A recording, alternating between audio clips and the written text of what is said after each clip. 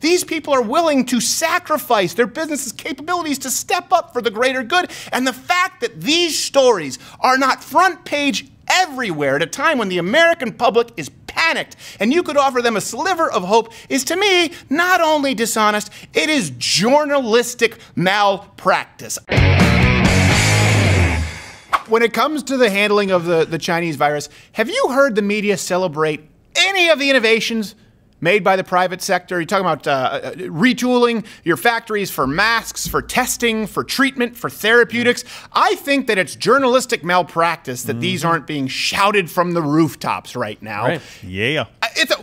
Shouldn't we want to give people hope? It seems that they want to give people false hope in this idea of Medicare for all, or a socialized healthcare system, because of course, this is what we need to talk about.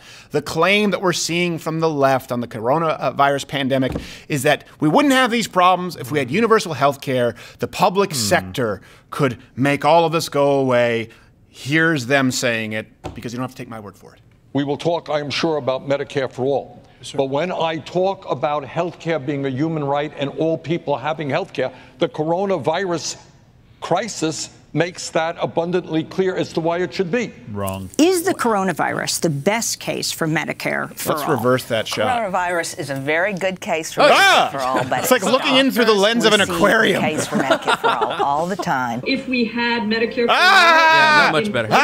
we would have been far better prepared to How? handle the crisis. There is no middle ground when it comes to dealing with a national security threat, and Medicare for all is an example of a policy that would take on that threat with the seriousness that it requires to be taken on. What would Medicare for all do? It would ensure that people actually could get a test for coronavirus, that they could get treatment for the coronavirus.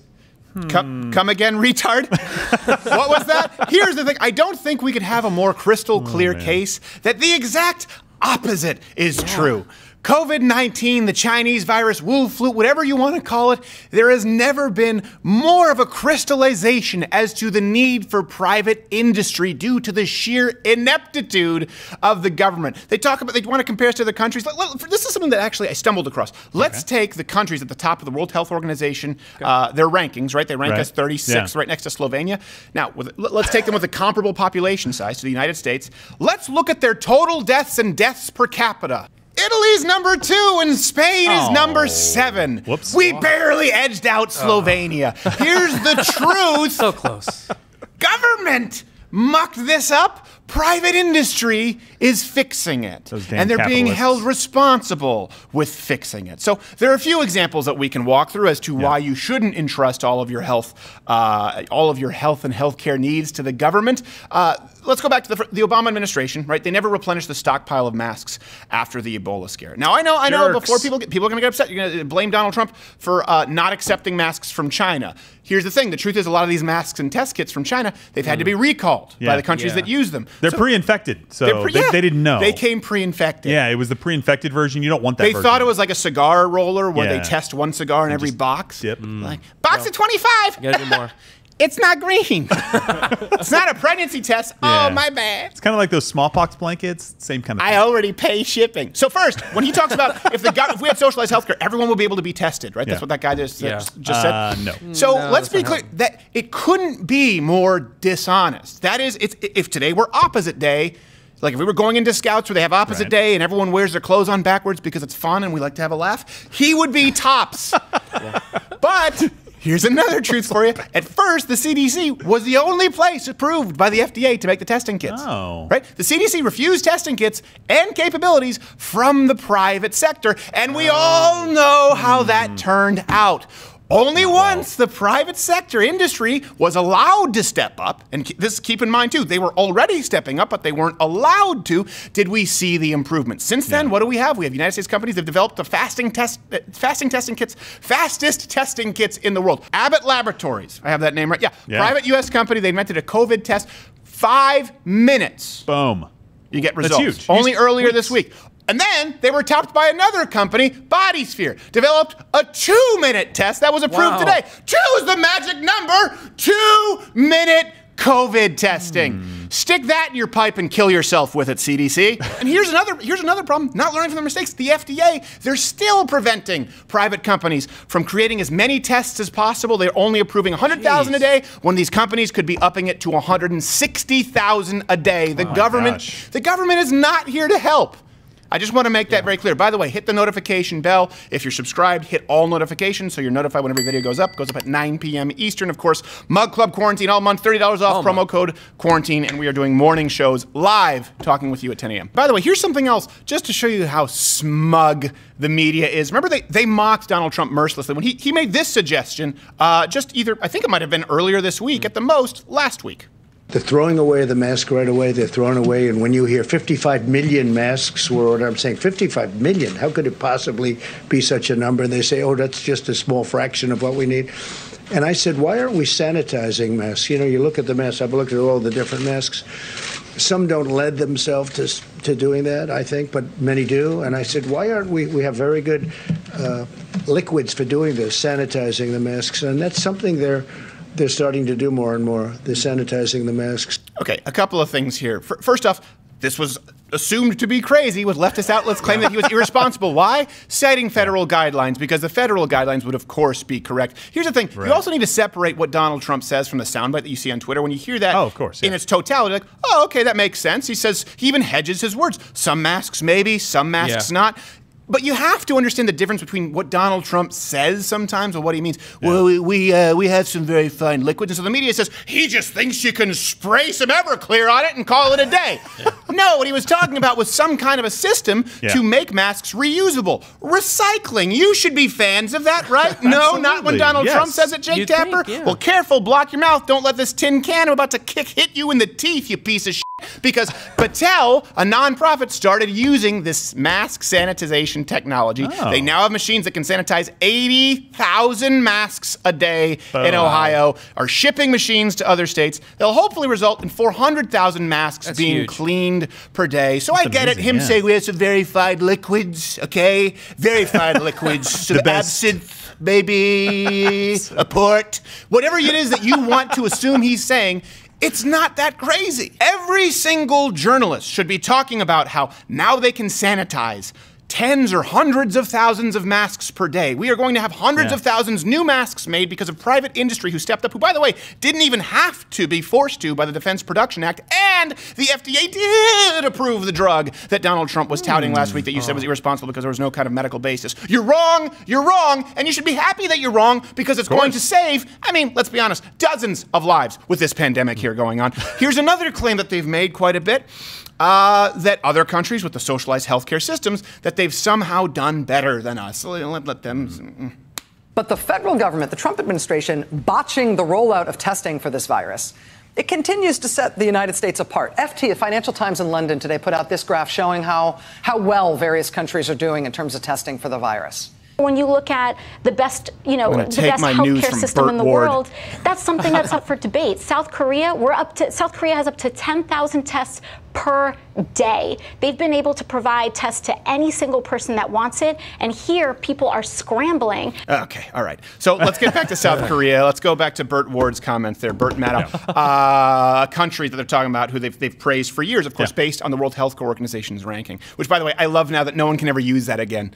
The Young Turks Network, the leftist organizations, you can't say, well, we rank behind France, Italy, Spain. Do we really want to talk about that anymore? We always knew that was the case because of subjective polling, but now you know it's the case because the entire world has seen it. Once Italy said, you know what, you're over 60, you're on your own. And that's not so old. They retire at like 35 in Italy. They don't create anything that benefits the rest of the world.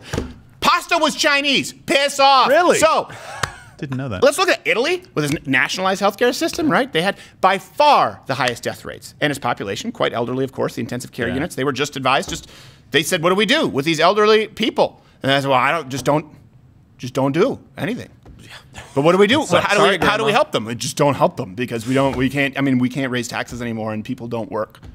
Yeah. But you said we call the government. Yeah. And the wait times, of course, we've talked about this before. The wait times are terrible. We've talked about this with all these countries. You can go back and watch our socialized healthcare videos. And if you have a broken arm or something, to them, it's a nuisance because it's non-essential. It's like a nosebleed. But now when it comes to a pandemic, there can be no debate. There's no denying that the wait times increase the mortality rates. That it's, and at the very least, it's a violation of human rights to not allow people to purchase privatized healthcare, which is increasingly rare in these countries, but that was the case in Canada, at least until 2005. Let's go to South Korea, by the way. This is one that really bothers me as people point to South Korea. Sure, they were ahead of us on testing, absolutely, because they quickly mobilized, and what do? They used the private sector for testing kits, which the CDC here said, no, you can't do. Now that we're doing it, we're surpassing South Korea very quickly. Also, something that when people point to South Korea as a successful example of the social distancing protocols, they effectively doxed their own citizens. They were tracking the phones of citizens and then released detailed information to the public via apps, including age, descriptions, and movements over the past few days, so that people could say, okay, I see. Man have a sneeze, go to park. We kill him. Yes. So if we want to point, this is something really important, because when in trying to demonize the United States because of the communist sympathizing media, and I mean that because they were actually parroting communist Chinese government talking points, I say that without a hint of hyperbole, hyperbole is hyperbole, and I throw a pipe at the camera. There you go. It's like a 3D show on TGIF. Without a hint of hyperbole, this media, who is sympathetic to the Chinese government, they will take any opportunity to demonize the American government at all costs. Well, when you tell them we should be like South Korea, let the American public know what they did. Americans, you think they have a greater success rate here in dealing with Corona? Okay, if you just want to use one metric, but are you willing to turn over all of your phone's data? Are you willing to turn over all of your location services? Not to mention your private web searching on your iPhone. You want to turn that over to the government so they can release it to the public? Because that's what South Korea did. I know. You could kill everybody who has this virus as well and have 0 new cases. That's absolutely right. You could do that and just report, hey, we're doing fantastic. Works. We killed It's kind of like Russia, right? We don't hear anything out of Russia. I guarantee you they have some. And they're like, we'll just kill them. That's what Pelosi did with her cabinet. You don't see them anymore. No. Have you seen her assistant bringing her a coffee? No. No. Not in a while. She needs their souls to sustain herself. So, another truth. We weren't as far along as other countries. That's true. Once we started testing, and we started testing more people in 8 days, I think, eventually, than South Korea tested in 8 weeks once we started testing. And now, of course, we have more privatized industry, as we talked about, stepping up so we can test more people. Again, bottleneck, and CDC, socialized government. That's what we're talking about here, right? Socialized healthcare run by the government versus private industry coming out with a 5-minute test and a 2-minute test. I bet you the next one, you just start to say the word test into the test like you're positive. Yeah. Just It could tell by my viral every time. load. That's a terrible test. More than any other country in the world right now, as far as that. So that talking point is gone as well. Here's another point that they'll still use they'll make. Another area where the United States actually, by the way, is doing really well. Because of the private sector. Independent researchers, they found success with combination therapy. We don't have a cure, but we do have what they call therapeutics. We do have treatment. Donald Trump went up and talked about chloroquine, I don't care. Fish tank chloroquine cleaner. And antibiotics. Fish tank cleaner. Just go home. That's how it's pronounced. Just take a shot and tell us how it works out. Don't.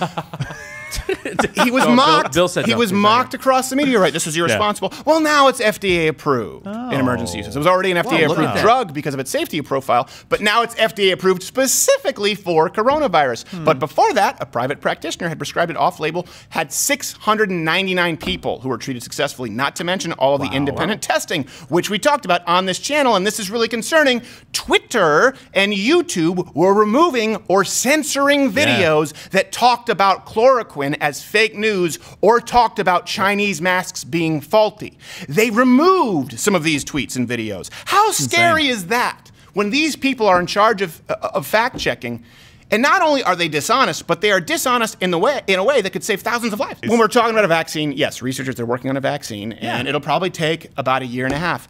Why? Mostly because of the FDA baggage, just for the same reason as chloroquine, right? It's really hard to move a barge.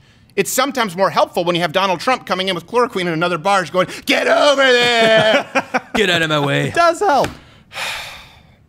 It's terrible. This show's more of a tugboat. It's easier to move.